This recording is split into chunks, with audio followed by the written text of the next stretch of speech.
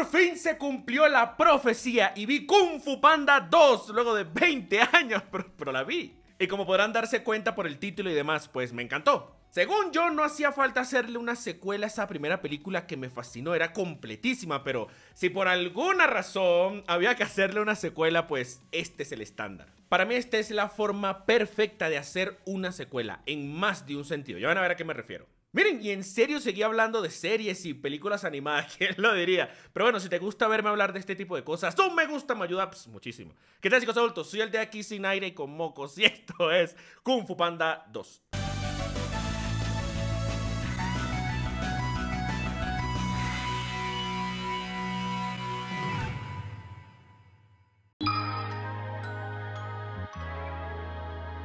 ¿Con qué Kung Fu Panda 2? A ver, miren, les confieso que antes de verla, para mí una secuela de la primera no tenía sentido. La primera película de Kung Fu Panda, para mí, es una obra maestra, como les comenté en su respectivo video. Y lo mantengo. La película cierra espectacular y no deja ni un cabo suelto. Entonces, una secuela es como extraño con una película tan fantástica. Pero esta gente lo vio de otra manera y la verdad fue la manera correcta. Porque con puras buenas decisiones, sabiendo qué tocar y qué no, nos entregaron lo que para mí es una secuela perfecta. ¿Por qué me parece así? Démosle.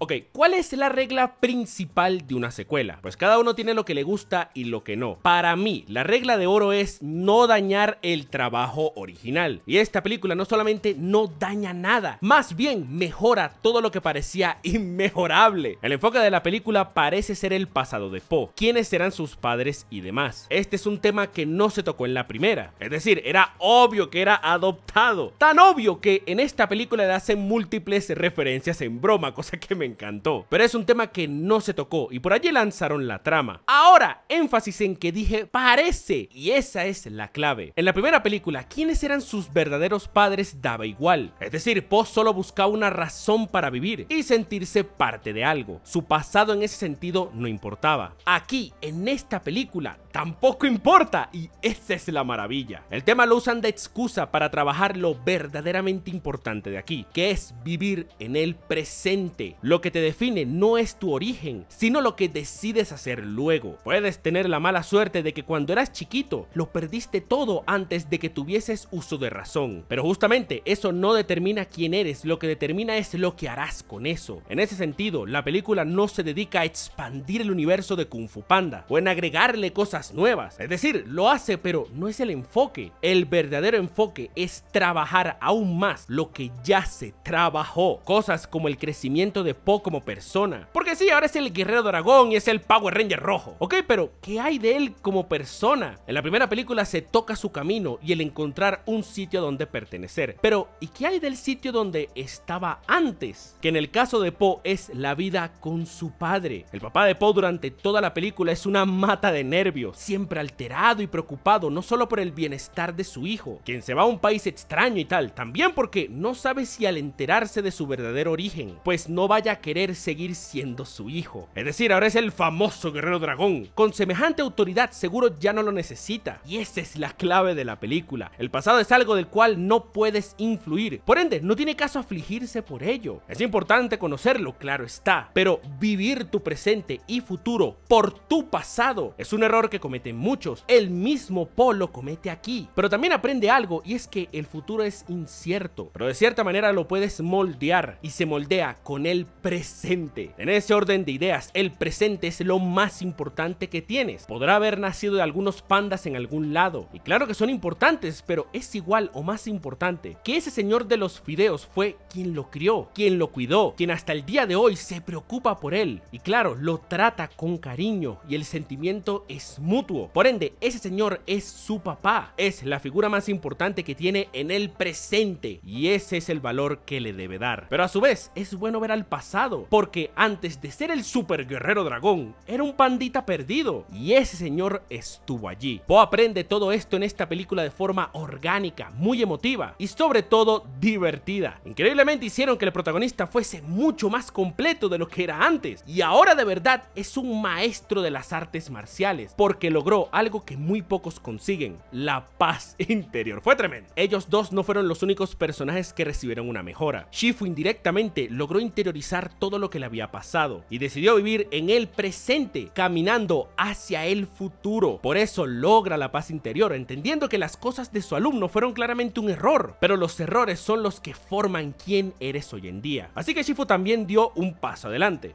Eso sí, quien dio el mayor paso fue la tigresa. Tigresa demuestra todo el mensaje de la obra en todas sus escenas, específicamente en sus escenas con Po. Ella y sobre todo su orgullo ha sufrido mucho por todo el tema de Tai Lung, y que este panda de la nada se hizo el guerrero dragón, superando sus años de disciplina y entrenamiento, que por cierto aquí se comenta que tiene 20 años entrenando a la mierda. Sin embargo, en vez de dejarse consumir por las heridas del pasado, decide vivir en el presente y caminar hacia el futuro. ¿Cómo hace esto? Ayudando a un amigo que lo necesita. Ella ve que Po es un desmadre, no tiene claro qué está pasando, pero sí sabe que lo necesita, y ahí está ella todas las veces que Po necesita un empujón, tanto literal como figurativamente, y es un acto poderoso a mi vista. Por lo que dije, este tipo la había superado al menos en rango. Incluso si recordamos, ella fue la primera en rechazarlo en la película anterior, pero fue capaz de sanar y mejorar, tanto así que, como dije, es capaz de brindarle cariño y apoyo a un tipo que le quitó el puesto de guerrero dragón, no solo porque ahora lo respeta y entiende que la decisión fue acertada, también porque es su amigo. Comentarios muy ajenos a la primera tigresa que conocemos. Pero miren, así ha sido el crecimiento del personaje. Lo vimos acá en todo su esplendor. E insisto, queda excelente porque ese es el tema de la película: crecer y vivir en el presente. De los demás, la verdad, no me acuerdo que alguno haya mostrado mejoría, que francamente me da igual. Es decir, estamos claros que aquí lo importante es el maestro, Po, su viejo y la tigresa. Ah, bueno, y claramente el villano de turno. Entonces, por mí está bien.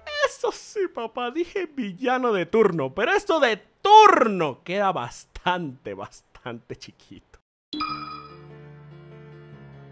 Bueno, por lo que entiendo, todos piensan de esta manera, porque en el chat estaban allí jalándoselas con el pavo real este. Pero yo, como persona random de internet, vengo y confirmo que villanazo. Para hablar de él debemos hablar de algo: la tonalidad de la película. Esta segunda entrega tiene mucha más comedia que la primera, que ya que lo menciono, las escenas de acción me parecen igual de buenas, por si acaso. Pero bueno, aquí muchos personajes se dedican a ser el alivio cómico. De hecho, los otros 4 locos del Kung Fu hacen prácticamente eso. La cuestión con la comedia es lo que yo siempre digo: a veces funciona y a veces no, depende de cada quien. En mi caso funcionó a veces, pero da completamente igual, porque aquí se está usando la comedia no solo para entretener, se usa para echarle un poquito de azúcar al tema. Lord Shen resulta ser que es un genocida, es genuinamente un asesino en masa. No es que es malo porque hoy está triste, se siente olvidado, no, de verdad es un asesino.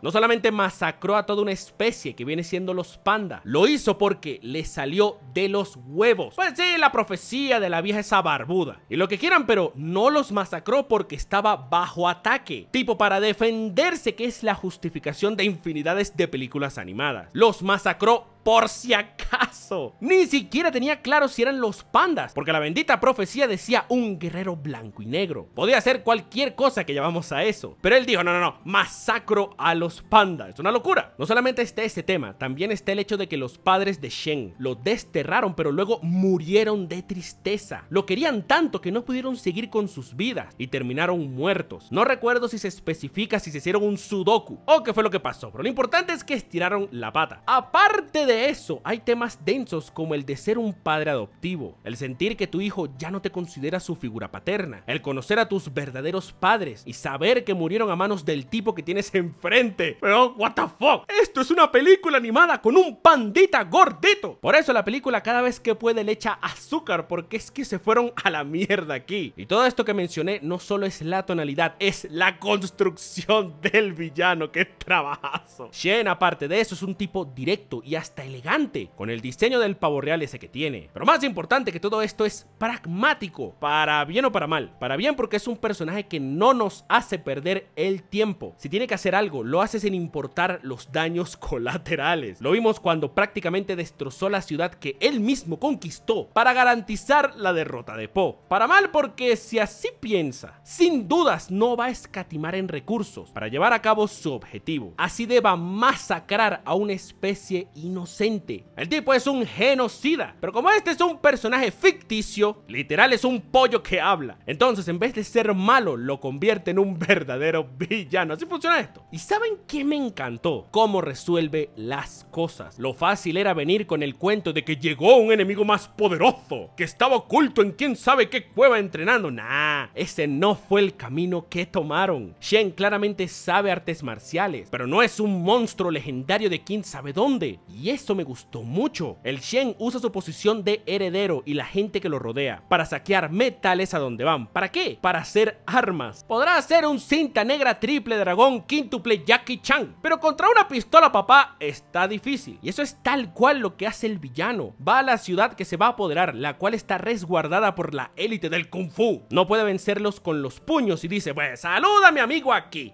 Y listo papá. ¿Y saben qué? Otra cosa me encantó, su final. El mensaje de la obra es dejar el pasado atrás, sanar las heridas y seguir adelante, cosa que está perfecto y es algo en lo que yo creo mucho. Sin embargo, no todos somos iguales. Hay personas que genuinamente no pueden dejar algo atrás, ya sea porque es muy grave para ellos o porque no se lo pueden quitar de encima, o por el contexto en donde están, pero sea lo que sea. El caso es que Shen era así. En sus últimos momentos, le pregunta a Po cómo le hizo, cómo hizo para dejar sus cicatrices atrás. Po le dice que eso con el tiempo se cura y toca seguir adelante, pero Shen le dice que no, las heridas son las que se curan, las cicatrices quedan para siempre. Muy similar al villano de la primera, él sabe que está yendo por un camino el cual no es. En su caso se ve cuando la vieja barbuda le dice que sus padres lo querían, y como el villano de la primera película, él muestra una reacción, le cambia la cara, él lo sabe. Con el pasar del tiempo entendió que es así, pero se ha metido tanto al abismo que ya no tiene caso, siente que no hay un punto de retorno. Perfectamente entendible porque el tipo es un genocida asqueroso. Está tan pero tan hundido en su dolor, en la ira y en sus pecados que siente que no hay vuelta atrás. Eso es lo que causa que vea sus heridas como cicatrices, como algo permanente que jamás podrá sanar. Es más, miren, les dejo esta, está tan pero tan consumido que no se deja evangelizar. Po le tira la de yo era como tú con el columpio y la musiquita triste, y Shen se lo pasa por los huevos. Prefirió morir a cambiar su manera de pensar. Y obviamente esto me gustó mucho porque ya cuando llegas al punto de Shen, que has sido un genocida, que has arruinado la vida de tanta gente inocente, que estás obsesionado con el dolor de tu pasado y con manipular tu futuro, que a este punto venga con el cuento de que